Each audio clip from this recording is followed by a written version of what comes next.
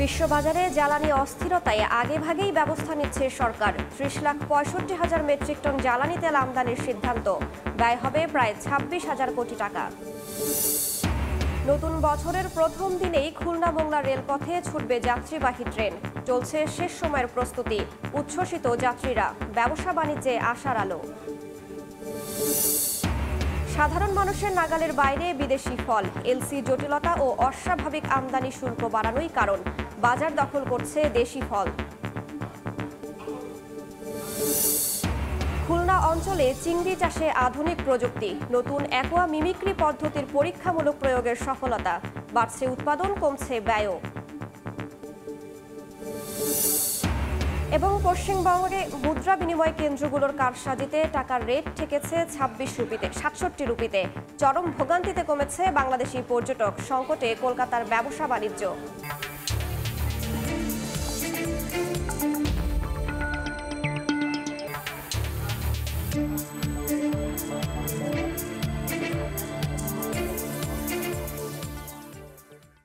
দেখছিলেন শিরোনাম। আমন্ত্রণ জানাচ্ছি দেশ ও দেশের বাইরের অর্থ বাণিজ্যের নানা খবর নিয়ে আমাদের নিয়মিত আয়োজন এ সময়ের বাণিজ্যে।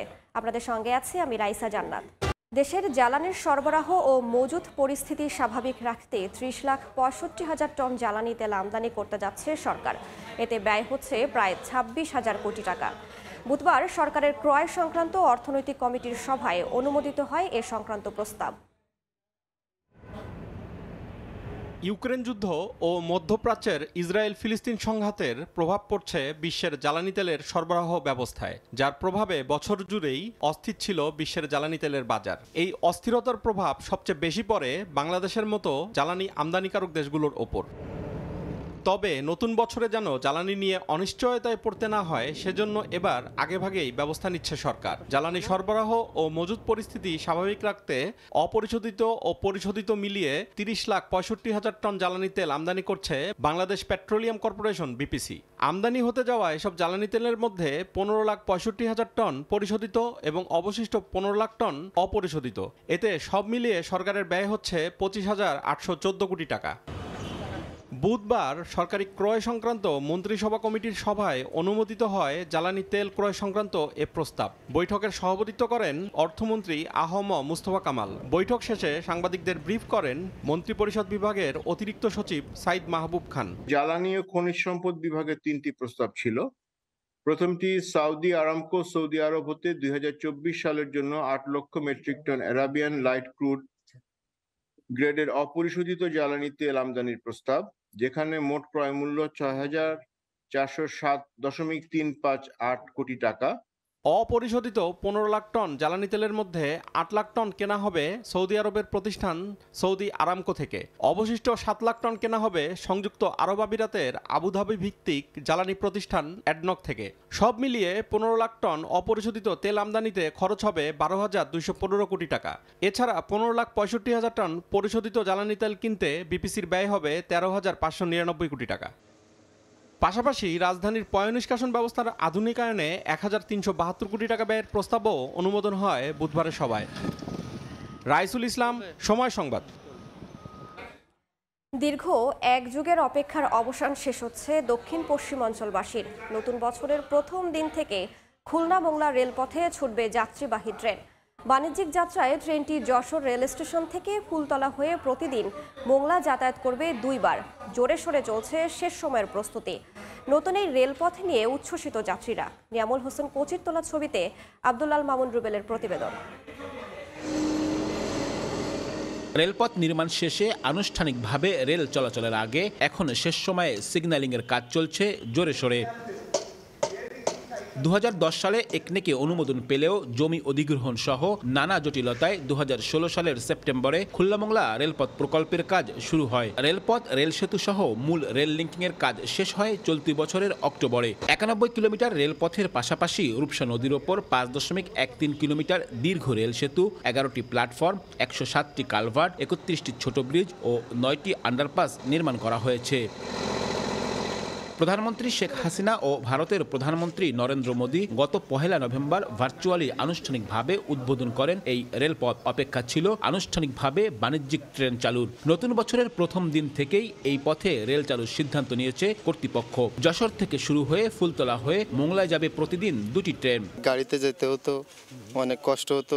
অফিস আদালত বা অন্যান্য শিল্পাঞ্চল যে কাজগুলো এগুলো খুব ভালোভাবে করতে পারবো। আর পণ্যবাহী ট্রেন চলাচলের অপেক্ষায় মোংলা বন্দর কেন্দ্রিক ব্যবসায়ীরা। এই অঞ্চলের মানুষকে যেভাবে মুক্তি দিচ্ছে অর্থনৈতিকভাবে এবং যোগাযোগ ব্যবস্থার যে উন্নতি হচ্ছে সেটি আমরা আসলে স্বাচ্ছন্দ্যে ব্যবহার করতে পারবো। 1 জানুয়ারি থেকে রেল চলার সব প্রস্তুতি শেষ পর্যায়ে বলে জানায় রেল কর্তৃপক্ষ।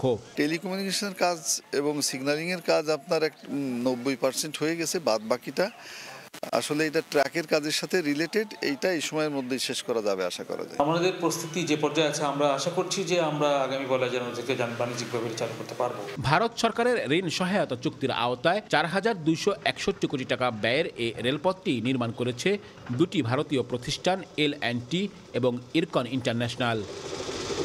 যাত্রীবাহী ট্রেন চলাচলের পর শুরু হবে পণ্যবাহী ট্রেন চলাচলও, যার মাধ্যমে ভারত, নেপাল, ভুটান সহ প্রতিবেশী দেশগুলোর সাথে পণ্য আমদানি রফতানি বাণিজ্য বাড়বে বাংলাদেশের। আব্দুল্লাহ আল মামুন রুবেল, সময় সংবাদ, খুলনা। বিজয়ের মাসে পায়রা বন্দরের নতুন অর্জন। প্রথমবারের মতো বন্দরে ভিড়ল ওপিসি, ক্লিংকার ও লাইমস্টোনবাহী মাদার ভেসেল। বিস্তারিত জানাতে এই মুহূর্তে পটুয়াখালীর পায়রা বন্দরে আছেন সহকর্মী শিকদার জাবির হোসেন। সরাসরি যাচ্ছি তার কাছে। আপনি জানেন দেশের তৃতীয় সমুদ্র বন্দর পায়রা একেবারেই একটি নতুন সমুদ্র বন্দর। 2016 সালে এই বন্দরটি সীমিত পরিসরে অপারেশনাল কার্যক্রম শুরু করেছে। তবে অপারেশনাল কার্যক্রম শুরু করার পর এই বন্দরে শুধুমাত্র পায়রা তাপবিদ্যুৎ কেন্দ্রের কয়লা এবং পায়রা বন্দরের নির্মাণ কাজে ব্যবহৃত রড, সিমেন্ট সহ অন্যান্য যে সরঞ্জাম রয়েছে সেইগুলো আমদানি হয়েছে। এছাড়া বেসরকারি কোনো কিছু কিন্তু এখানে আমদানি রপ্তানি হয়নি। তো সেক্ষেত্রে এবার এই বন্দরে আমদানি হয়েছে, এই বন্দর দিয়ে আমদানি হয়েছে ওপিসি, ক্লিংকার এবং লাইমস্টোন। তো আপনি জানেন যে গতকাল রাতে পায়রা বন্দরে এসেছে মেঘনা গ্রুপের একটি জাহাজ। এই জাহাজটিতে করে আনা হয়েছে 53,800 মেট্রিক টন ওপিসি, ক্লিংকার ও লাইমস্টোন। এর মধ্যে 43,700 মেট্রিক টনই ওপিসি, ক্লিংকার আর বাকি 10,100 মেট্রিক টন লাইমস্টোন। তো পায়রা বন্দরের ইনারে গত রাতে এসে জাহাজটি পৌঁছায়। এর আগে জাহাজটি গত 9 ডিসেম্বর ভোরে পায়রা বন্দরের ফেয়ারওয়েতে আসে। আউটারে 16,000 মেট্রিক টন কার্গো জাহাজ কার্গো লাইটারেজ করার পর 37,800 মেট্রিক টন কার্গো নিয়ে ইনারে আসে এই জাহাজটি। তো আসলে আপনারা জানেন যে পায়রা বন্দরে এই যে মেঘনা গ্রুপের জাহাজ, এই জাহাজটি আগমনের মাধ্যমে বেসরকারি যে বিনিয়োগ, সে বিনিয়োগ শুরু হয়েছে। এদিকে গতকাল বন্দরে আসে 3,300 টন তরলবাহী এমবি বসুন্ধরা এলপিজি চাতকি। তো বসুন্ধরা ও মেঘনা গ্রুপের মালিকানাধীন জাহাজ আগমনের মাধ্যমে পায়রা বন্দরে কিন্তু বেসরকারি বিনিয়োগ শুরু হয়েছে।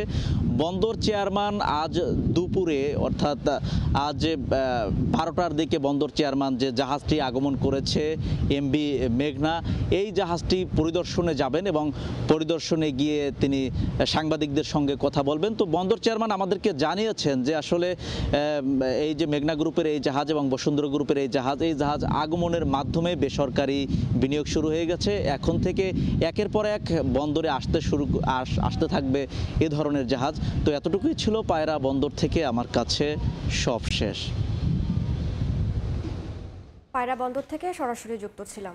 এলসি খোলায় জটিলতার পাশাপাশি আমদানি শুল্ক বাড়িয়ে দেয় বিদেশি ফলের বাজার মারাত্মক অস্থির হয়ে উঠেছে। আর আমদানি কমায় ফলের দাম চলে গেছে সাধারণ মানুষের ক্রয় ক্ষমতার বাইরে। গত 5 মাসে 1,192 কোটি টাকা আমদানি করা ফলের বিপরীতে কাস্টমস কর্তৃপক্ষ 1,188 কোটি টাকা শুল্ক আদায় করেছে। তবে বিদেশি ফলের বাজার চড়া হওয়ায় দেশি ফল সেই বাজার দখল করছে। সাখাওয়াতপুর ক্যামেরায় বিস্তারিত জানাচ্ছেন কমল দে। গত 5 মাসে চট্টগ্রাম বন্দর দিয়ে 1,58,000 মেট্রিক টন কমলা, মাল্টা, আঙ্গুর, আপেল এবং নাশপাতি ফল আমদানি হয়েছে। 1,192 কোটি টাকা এসব ফলের আমদানি মূল্য হলো, তার বিপরীতে কাস্টমস কর্তৃপক্ষ শুল্ক হিসেবে পেয়েছে 1,188 কোটি টাকা। মূলত চলতি অর্থ বছর থেকে বিদেশি ফল আমদানিতে শুল্ক হার বাড়িয়ে দেওয়ায় গত বছরের তুলনায় 5,000 মেট্রিক টন ফল কম আমদানি হলো, রাজস্ব আদায় বেড়েছে 320 কোটি টাকা। আন্ডার ইনভয়েসিং এর যে সুযোগটা ছিল সেই সুযোগটাকেই প্রতিহত করা হয়েছে। ব্যবসায়ীদের অভিযোগ, কাস্টমস কর্তৃপক্ষ যুক্তিসঙ্গত কারণ ছাড়াই আমদানি করা বিদেশি ফলের উপর শুল্ক হার বাড়িয়ে ফলের বাজারকে অস্থির করে তুলেছে। এতে বিদেশি ফলের বাজার এখন অনেকটা ক্রেতা শূন্য। ট্যাক্সের কারণে প্রতি কেজিতে আপনার প্রতিটা ফল 50 থেকে 60-70 টাকা পর্যন্ত কেজিতে বাড়ছে। বর্তমানে পাইকারি বাজারে প্রতি কেজি আপেল 260 এবং খুচরায় 280 টাকা দরে বিক্রি হচ্ছে। সে সঙ্গে পাইকারিতে কমলার কেজি 200 টাকা হলো, খুচরা বাজারে 250 টাকার বেশি। কাস্টমারে খাচ্ছে না, আমরা যেভাবে নিচ্ছি এভাবে পড়ে আছে। এখন দেশি ফল সবকিছু, আগে বিদেশি ফল বেশি ছিল, দাম কম ছিল। 2022-23 অর্থ বছরে 2,095 কোটি টাকা মূল্যের 3,78,000 মেট্রিক টন ফল আমদানি করেছিল বাংলাদেশ।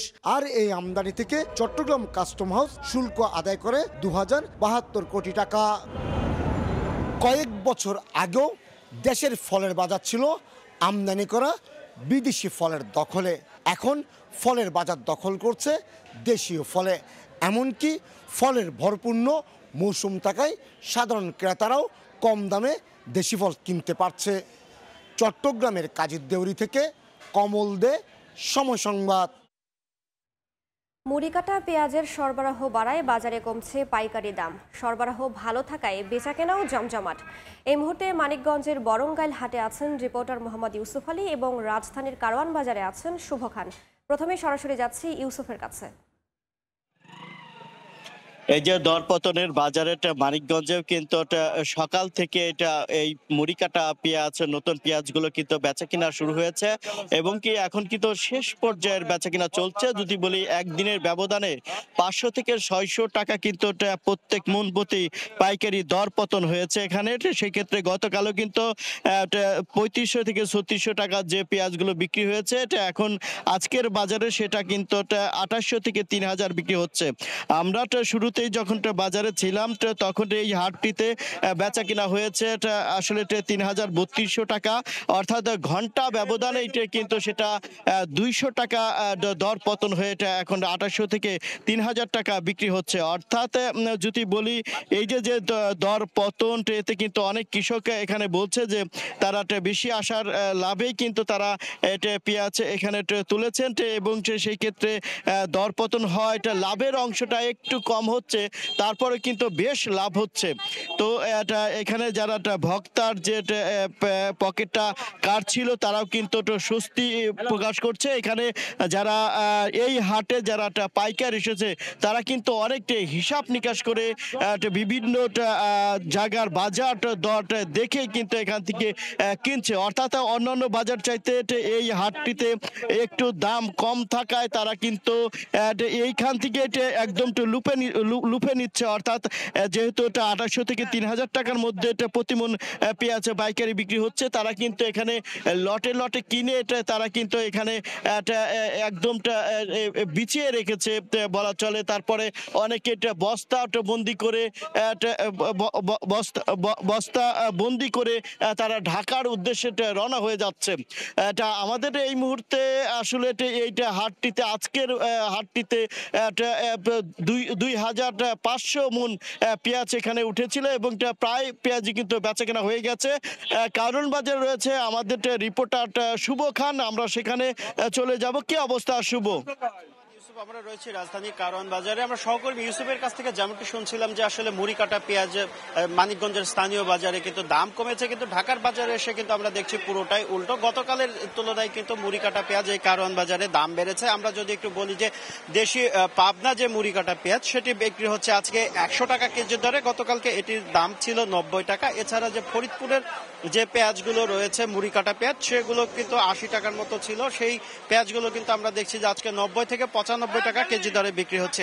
এখানকার যারা ব্যবসায়ী রয়েছেন তারা বিক্রেতা রয়েছেন তারা কিন্তু দাবি করছেন যে স্থানীয় বাজারে বা যে এলাকাগুলোতে পেঁয়াজগুলো হয় সেখানে দাম বাড়তির কারণে তাদেরকে কারওয়ান বাজারে বাড়তি রাখা হচ্ছে, কিন্তু বাস্তবে আমরা যেটি দেখলাম আমাদের সহকর্মী ইউসুফ যে তথ্য দিলেন মানিকগঞ্জের স্থানীয় বাজারে কিন্তু দাম কমেছে, অর্থাৎ ঢাকার সাথে কিন্তু উৎপাদন পর্যায়ে যে বাজারগুলো রয়েছে সেগুলোর মধ্যে একটি ফারাক রয়েছে এবং এখানেই কিন্তু গ্যাপটা রয়েছে।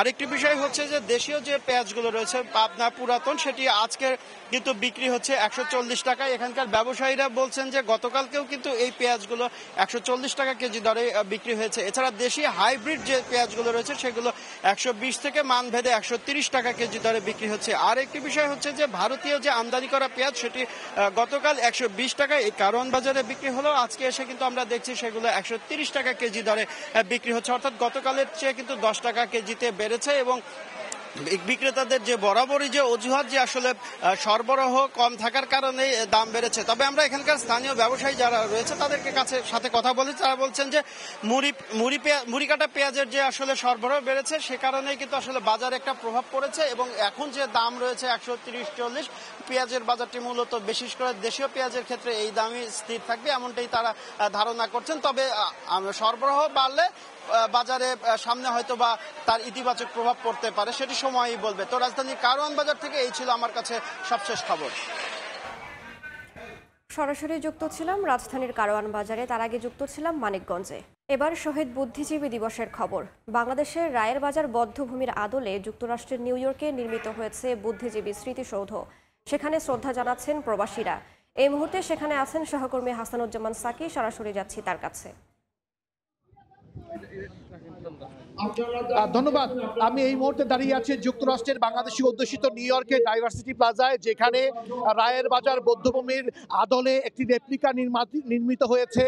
প্রথমবারের মতো সম্ভবত বাংলাদেশের বাইরে কোনো দেশে প্রবাসীরা শহীদ বুদ্ধিজীবী দিবসে সেই রায়ের বাজারের বধ্যভূমির আদলে একটি স্মৃতিসৌধ নির্মাণ করেছে। সেই স্মৃতিসৌধে এখন ফুল দেয়া হচ্ছে। প্রথমে শহীদ বুদ্ধিজীবী সন্তান ফাহিম রেজা নূর এবং তার পরিবারের সদস্যরা তারা ফুল শ্রদ্ধা নিবেদন করেছেন, যেখানে ২১শে পদকপ্রাপ্ত লেখক ডক্টর নুরুন নবী মুক্তিযোদ্ধা তিনি সেখানে উপস্থিত ছিলেন শহীদ বুদ্ধিজীবী সাংবাদিক সিরাজউদ্দিন হোসেনের ছেলে ফাহিম রেজা নূর সহ সবাই দিয়েছেন। তারপরে এখন এই মুহূর্তে আমি দেখতে পাচ্ছি যে জাতিসংঘে বাংলাদেশের মিশন, সেই মিশনের পক্ষ থেকে ফুল দেয়া হচ্ছে। আর তারপরে যে বাংলাদেশের যে দূতাবাস, সেই দূতাবাসের নিউ ইয়র্ক কনসুলেট জেনারেল নবনিযুক্ত কনসাল জেনারেল নাজমুল হুদা তিনি শহীদ বুদ্ধিজীবী স্মৃতিসৌধের বেদিতে তিনি কিন্তু পুষ্পস্তবক অর্পণ করেছেন। এই বৈরী আবহাওয়া, যেখানে হিমাঙ্কের নিচে তাপমাত্রা এখন এই মুহূর্তে সম্ভবত -5 ডিগ্রি সেলসিয়াস তাপমাত্রার মধ্যে নিউ ইয়র্কের শত শত ব্যক্তি এবং সংগঠন তারা এই ডাইভার্সিটি প্লাজায় উপস্থিত হয়েছেন এবং সেইখানে বাংলাদেশের বাইরে প্রথম যে শহীদ বুদ্ধিজীবী স্মৃতিসৌধের আদলে নির্মিত যে স্মৃতিসৌধ সেখানে পুষ্পস্তবক অর্পণ করছেন বিভিন্ন ব্যক্তি, সামাজিক সাংস্কৃতিক সংগঠন, তারা কিন্তু একের পর এক তারা এই বেদিতে তারা পুষ্পস্তবক অর্পণ করছেন। প্রায় 23-24 বছর ধরে নিউ ইয়র্কে সম্মিলিত সাংস্কৃতিক জোট উত্তর আমেরিকা তারা এই শহীদ বুদ্ধিজীবী দিবস পালন করছে এবং এই 24 বছরের মধ্যে প্রথমবার কিন্তু তারা এখানে এই শহীদ বেদি নির্মাণ করেছে, স্মৃতিসৌধ নির্মাণ করেছে এবং এখানে প্রথমবারের মতো ইতিহাসে প্রথমবারের মতো প্রবাসীরা শহীদ বুদ্ধিজীবী দিবস পালন করেছে এই বেদিতে ফুল দিয়ে। এই ছিল আমার কাছে শহীদ বুদ্ধিজীবী দিবসের যে প্রথম প্রহরে যে অনুষ্ঠান, সেই অনুষ্ঠানের সর্বশেষ। আপনাকে ধন্যবাদ। সরাসরি যুক্ত ছিলাম নিউ ইয়র্কে। এদিকে সকাল থেকে রায়ের বাজার বধ্যভূমি ও মিরপুর বুদ্ধিজীবী স্মৃতিসৌধে শ্রদ্ধা জানাতে ঢল নামে হাজারো মানুষের। এই মুহূর্তে রংপুর টাউন হলে আছেন রিপোর্টার আব্দুল রশিদ জীবন। সকাল থেকে আমরা দেখছি জেলা প্রশাসন, বিভাগীয় প্রশাসন, জেলা পুলিশ সহ সর্বস্তরের মানুষ, সামাজিক সাংস্কৃতিক কর্মী সহ সাধারণ মানুষ, শিক্ষক শিক্ষার্থী সবাই কিন্তু বুদ্ধিজীবী দিবসের জন্য যে বদ্ধভূমিতে আসছেন এবং ফুল হাতে নিয়ে আসছেন, তারা শ্রদ্ধাঞ্জলি নিয়ে আসছেন এবং এগুলো অর্পণের মাধ্যমে কিন্তু এই শহীদ বুদ্ধিজীবীদের তারা কিন্তু শ্রদ্ধার সাথে স্মরণ করছেন জাতির সূর্য সন্তানদের। এবং একই সাথে যদি বলি, আমি এই মুহূর্তে আছি Rangpur town hall বদ্ধভূমিতে। Rangpur town হলের যে সূচনা লগ্ন 1913 সালে কিন্তু এটি সূচনা করা হয় সাংস্কৃতিক এবং মুক্ত যুক্তির প্রাণকেন্দ্র হিসাবে, এবং 1971 সালে যারা পাক বাহিনী রয়েছেন তাদের দোসর আলবদর আল শামস তারা কিন্তু এটিকে ব্যবহার শুরু করেন নির্যাতন সেন্টার হিসাবে, কনসেন্ট্রেশন ক্যাম্প হিসাবে। এবং 1971 সালে কিন্তু যারা বাঙালি মুক্তিগামী জনতা তাদের অনেকেই কিন্তু এখানে ধরে নিয়ে আসা হয় এবং এই নির্যাতন সেন্টারে নির্যাতনের মাধ্যমে তাদেরকে কিন্তু হত্যা করা হয়। এবং দেশ স্বাধীনের পর, দেশ মুক্ত হওয়ার পর 1971 সালের 17ই ডিসেম্বর কিন্তু যখন মুক্তিযোদ্ধা সহ সাধারণ মানুষ যখন এই টাউন হলে আসেন তখন কিন্তু 50 জন নারীকে তারা পায়। একই সাথে কিন্তু অনেক ছিন্ন ভিন্ন মৃতদেহ, একই সাথে কঙ্কালও কিন্তু পায়। এবং যারা বীরঙ্গনা ছিল সেই বীরঙ্গনাদের ছিন্ন ভিন্ন বস্ত্র সহ কিন্তু এই টাউন হলে তারা দেখতে পান। এবং সাধারণ মানুষ আজকে যারা আসছেন, যারা সামাজিক সাংস্কৃতিক কর্মী আসছেন, তাদের কিন্তু একটাই দাবি, এই মুক্তিযুদ্ধের সময় জাতির সূর্য সন্তানদের যারা এই দেশকে মেধাশূন্য করতে চেয়েছিল তাদের যে বিচার, সেই বিচারের দাবি জানিয়েছে রংপুরের মুক্তিকামী সর্বস্তরের মানুষ। তো এই ছিল রংপুর থেকে সবশেষ শহীদ বুদ্ধিজীবী দিবসের। শহীদ বুদ্ধিজীবী দিবসের খবর জানতে সরাসরি যুক্ত ছিলাম রংপুরে। চাষের শুরুতেই রোগবালাই, খাবারের মূল্য বৃদ্ধি সহ নানা কারণে গত কয়েক বছর ধরে খুলনা অঞ্চল থেকে চিংড়ি উৎপাদন কমছিল। এতে উৎপাদন কম হওয়ায় আর্থিক ক্ষতির মুখে পড়েন চাষিরা। তবে এবার sustainable coastal and marine fisheries প্রকল্পের আওতায় পরীক্ষামূলকভাবে অ্যাকুয়া মিমিক্রি নামে একটি নতুন প্রযুক্তিতে চিংড়ির উৎপাদন বৃদ্ধি, খরচ কমিয়ে আনা সম্ভব হয়েছে। আগামীতে এই প্রকল্প আরও বড় আকারে করার পরিকল্পনা মৎস্য অধিদপ্তরের। নিয়ামুল হোসেন কোচির তোলা ছবিতে আব্দুল্লাল মামুন রুবেলের প্রতিবেদন। অ্যাকুয়া মিমিক্রি নামক নতুন পদ্ধতিতে চাষের পর খুলনার ডুমুরিয়া উপজেলার এই ঘেরে জাল তুলতেই ঝাঁকে ঝাঁকে উঠে আসে সাদা সোনা খ্যাত চিংড়ি। জলবায়ু পরিবর্তন, রোগমুক্ত পোনা না পাওয়া, ঘেরের গভীরতা কম থাকা সহ বিভিন্ন কারণে গত 5 বছরেরও বেশি সময় ধরে খুলনা অঞ্চলে চিংড়ি উৎপাদন ক্রমশ কমছিল। খাবারের মূল্য বৃদ্ধিতে চিংড়ি উৎপাদন খরচও বাড়ছিল। এই অবস্থায় খরচ কমিয়ে উৎপাদন বৃদ্ধির লক্ষ্যে sustainable coastal and marine fisheries প্রকল্পের আওতায় গবেষণা করে গাজীপুরের বঙ্গবন্ধু কৃষি বিশ্ববিদ্যালয়ের একটি দল। গবেষণার পর পরীক্ষামূলকভাবে অ্যাকুয়া মিমিক্রি নামক পদ্ধতি ব্যবহার করে খুলনা ও সাতক্ষীরার 9টি পুকুরে চাষে সফলতা মেলে। পরিবেশ বান্ধব এই প্রযুক্তিতে প্রাকৃতিক খাবার ব্যবহারে খরচ কমে আসে 30%। যখন কম খরচে চাষি এই আধা নিবিড় পদ্ধতিতে চাষ করতে সক্ষম হবে তখন কিন্তু তারা এই প্রযুক্তিতে আগ্রহী হবে। আর উৎপাদন বৃদ্ধিতে বেশি লাভে হাসি ফুটেছে চাষির মুখে। গ্রামাঞ্চলের যে সিস্টেম তার থেকে এতে লাভ বেশি হয়। খাবারেরটাও কম লাগতেছে, খরচটাও কম হচ্ছে, কম খরচে আমরা অনেক ডেভেলপ পাচ্ছি। প্রথমবারের মতো পরীক্ষামূলকভাবে অ্যাকুয়া মিমিক্রি পদ্ধতিতে চিংড়ি চাষে সফলতা মিলেছে, যাতে খরচও কম আর উৎপাদনও বেশি। তাই দক্ষিণাঞ্চল জুড়ে চিংড়ি সংশ্লিষ্টদের দাবি এই পদ্ধতি ছড়িয়ে দেওয়া হোক। এরকম নতুন নতুন প্রযুক্তি উদ্ভাবন করতে পারলে উপকূলীয় অঞ্চলে চিংড়ি চাষ আরও পথ সুগম হবে। আমাদের যে টেকনোলজিটা, এই টেকনোলজিটা ছড়িয়ে দিতে পারলে আমাদের উৎপাদন বৃদ্ধি সম্ভব। চলতি বছর সারা দেশে উন্নত সনাতন ও উন্নত পদ্ধতি মিলে 2,63,025 হেক্টর জমিতে চিংড়ি চাষ করা হচ্ছে। আর উৎপাদন লক্ষ্যমাত্রা 2,95,000 মেট্রিক টন চিংড়ি। আব্দুল্লাহ আল মামুন রুবেল, সময় সংবাদ, খুলনা। লাগাতার অবরোধ আর হরতালের কারণে ক্ষতির সম্মুখীন হচ্ছে ঝিনাইদহের ফুল চাষিরা। ফুলের মৌসুমে ভালো দামের আশা করলেও রাজনৈতিক এই অস্থিরতার কারণে দাম না পেয়ে লোকসান গুনতে হচ্ছে ফুল চাষিদের। ঝিনাইদহ সদর উপজেলার গান্না ফুলের বাজার। সকাল থেকেই বাইসাইকেল, মোটরসাইকেল ও ইজি বাইকে ফুল নিয়ে বিক্রির জন্য বাজারে আসেন চাষিরা। এখান থেকে ফুল কিনে পাঠানো হয় ঢাকা সহ দেশের বিভিন্ন স্থানে। কিন্তু কয়েক মাস ধরে ফুলের দাম পাচ্ছেন না চাষিরা। কারণ হিসেবে বিএনপি জামায়াতের ডাকা হরতাল আর অবরোধকে দায়ী করছেন তারা। দাম যা ছিল তার আর্ধেকও দাম আমরা পাচ্ছি না। সোমবারে 500-600 টাকা ছিল, এবার 120-30 বিক্রি হচ্ছে। হরতাল অবরোধের আগেও 1000 গাঁদা ফুল 400 থেকে 600 টাকায় বিক্রি হলেও এখন তা বিক্রি হচ্ছে 40 থেকে 50 টাকায়। হরতাল অবরোধের কারণে অনুষ্ঠান হচ্ছে না, ব্যবসাদারদের ক্ষতি করছে, কৃষকদের ক্ষতি করছে। আমার মনে হয় সরকার এ নিয়ে ব্যাপক পদক্ষেপ নেওয়া উচিত। তবে দেশের বিভিন্ন স্থানে ফুল পাঠাতে সব ধরনের সহযোগিতার আশ্বাস কৃষি বিভাগের। যেদিন হরতাল থাকে না তার আগের দিন রাত্রে আমরা এই ফুলগুলো যাতে করে বিভিন্ন জেলায় তারা বিক্রি করতে পারে সেই ব্যবস্থা করার জন্য আমরা প্রশাসনের কাছ থেকে সহায়তা চেয়েছি। জেলা কৃষি বিভাগের তথ্য মতে 28 অক্টোবরের আগে বাজারে প্রতিদিন 10 থেকে 12 লাখ টাকার ফুল বিক্রি হতো, কিন্তু বর্তমানে তা নেমে এসেছে 1 থেকে 2 লাখে। সময় সংবাদ, ঝিনাইদহ। ভিন্ন চিত্র যশোরে। বিজয় দিবস সামনে রেখে মৌসুমের প্রথম বাজারে ফুলের দাম ভালো পাচ্ছেন যশোরের ঝিকরগাছার গদখালির ফুল চাষিরা। চাহিদা থাকায় আসন্ন বড়দিন ও ইংরেজি নববর্ষের বাজার নিয়ে আশাবাদী তারা। চাষি নেতাদের দাবি, এ ধারাবাহিকতায় দাম পেলে চলতি মৌসুমে তারা 100 কোটি টাকার ফুল বিক্রি করতে পারবেন। আবুল কালাম আজাদের ছবি ও জুয়েল মৃধার তথ্য নিয়ে রিপোর্ট। ফুলের সমারোহ দেখতে হলে ঘুরে আসতে হবে ফুলের শহর যশোর থেকে।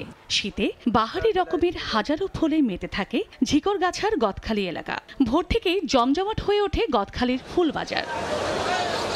গত কয়েক মাসের পরিশ্রমে এ এলাকার মাঠে মাঠে ফুটেছে গোলাপ, জারবেরা, গাঁদা, গ্লাডিওলাস, রজনীগন্ধা, জিপসি, ক্যালেন্ডুলা, চন্দ্রমল্লিকা সহ বিভিন্ন জাতের ফুল। বিজয় দিবসকে সামনে রেখে মৌসুমের প্রথম বাজারে ফুলের ভালো দাম পাচ্ছে চাষিরা। বৃহস্পতিবার এ বাজারে গোলাপ বিক্রি হয় প্রতি পিস 8 থেকে 12 টাকায়, গ্লাডিওলাস ধরনভেদে 12 থেকে 28 টাকায়, জারবেরা 10 থেকে 16 টাকা, রজনীগন্ধা 5 টাকা, 100 পিস চন্দ্রমল্লিকা 500 টাকা, 1000 হলুদ গাঁদা 800 ও 62 রঙের গাঁদা ফুল 1200 টাকা দরে। এভাবে আশানুরূপ দাম পেলে আসন্ন বড়দিন ও ইংরেজি নববর্ষের বাজার নিয়ে আশাবাদী চাষিরা। বর্তমানে ফুলের ব্যাপক চাহিদা, আজকের বাজারে সবচেয়ে বেশি চাহিদা গোলাপ ফুল এবং গাঁদা ফুলের। 16 ডিসেম্বরের উপলক্ষে মোটামুটি ভালো বাজার পাচ্ছি, এই জন্য আমরা অনেক খুশি। 25শে ডিসেম্বর সামনে আসছে, 31 আসছে, এরপরে আমাদের ভ্যালেন্টাইন্স ডে তো থাকছেই।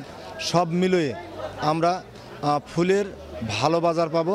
এদিকে চাষি নেতার আশা, চলতি মৌসুমে তারা 100 কোটি টাকার ফুল বিক্রি করতে পারবেন। আমরা আশা করছি আগামী যে বড় দিন 31 বসন্ত ভালোবাসা দিবস 21শে ফেব্রুয়ারি উপলক্ষে আমাদের এই বাজার থেকে প্রায় 100 কোটি টাকার উপরে ফুল বিক্রি করতে পারবো। কৃষি বিভাগের তথ্য মতে জেলায় প্রায় 1,500 হেক্টর জমিতে 11 ধরনের ফুলের চাষ করা হয়। সময় সংবাদ, যশোর। এবার কেমন দেশ চাই।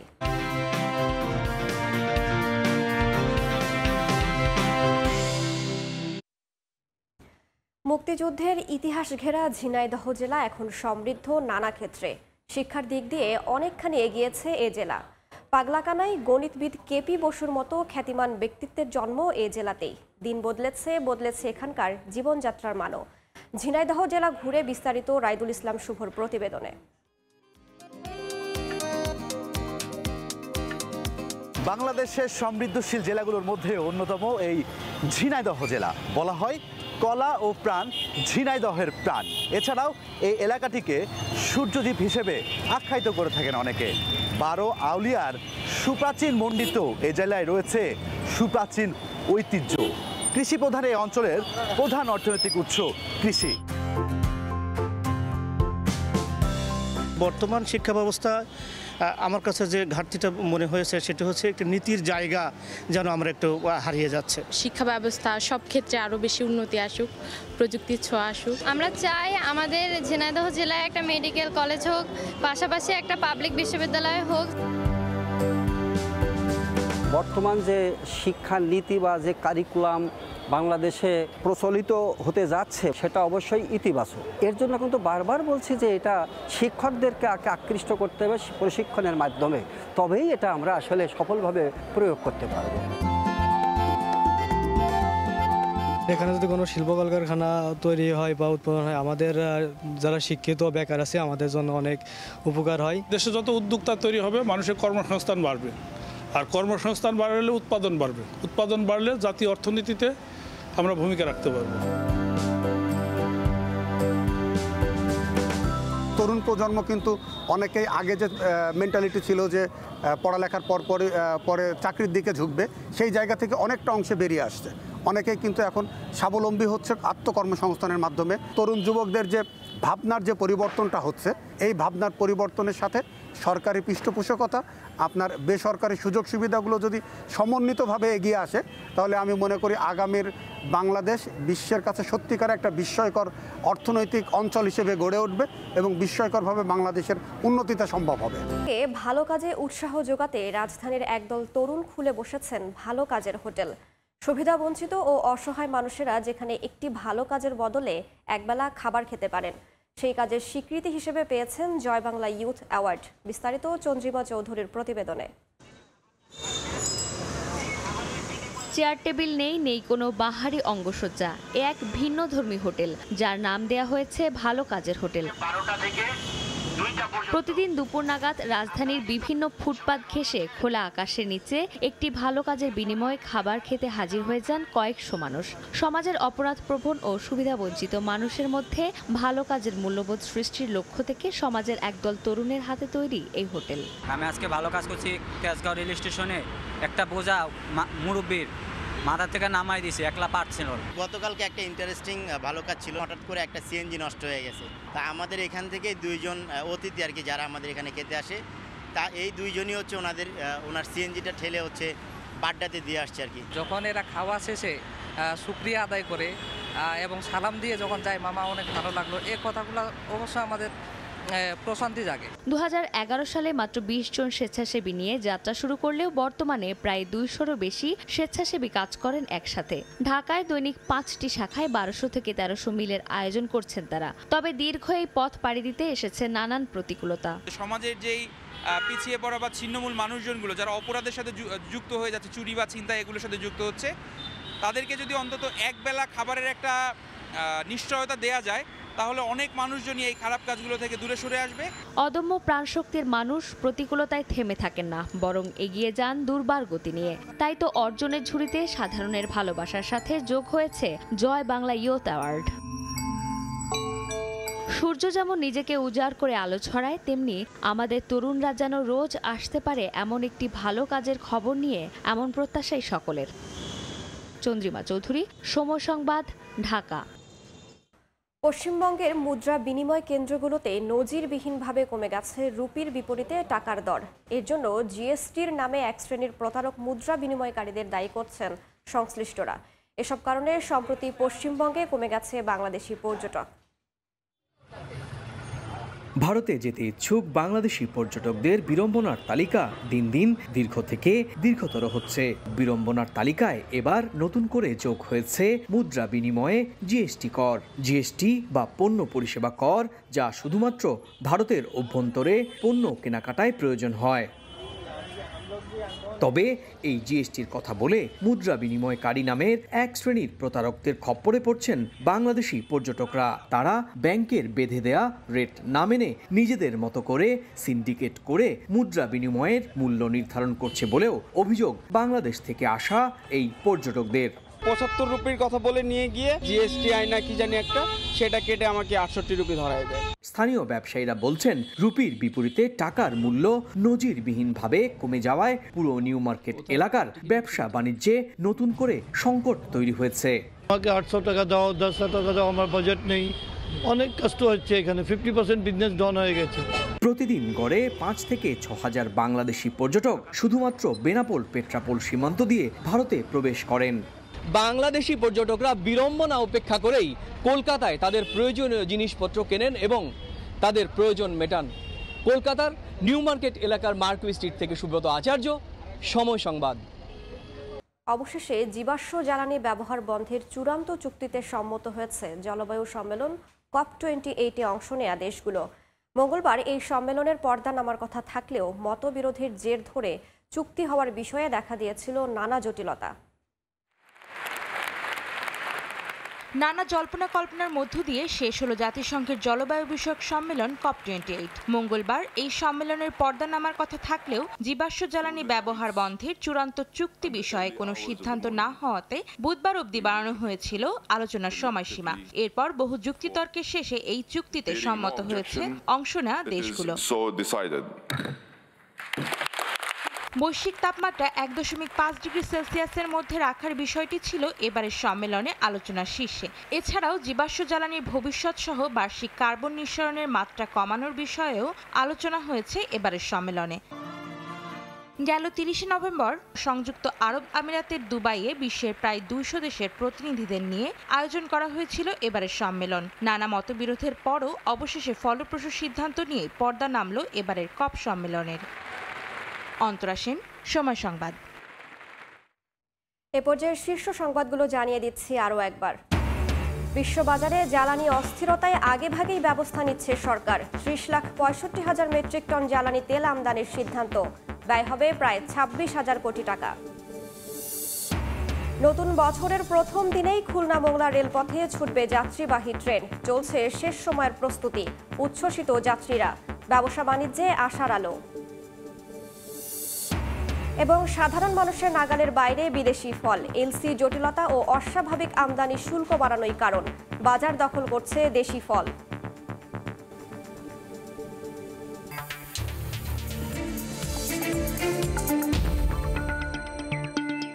এই ছিল এ সময়ের বাণিজ্যে। সময় সংবাদের সঙ্গে থাকবেন সহকর্মী আফরোজা মৌটুসী।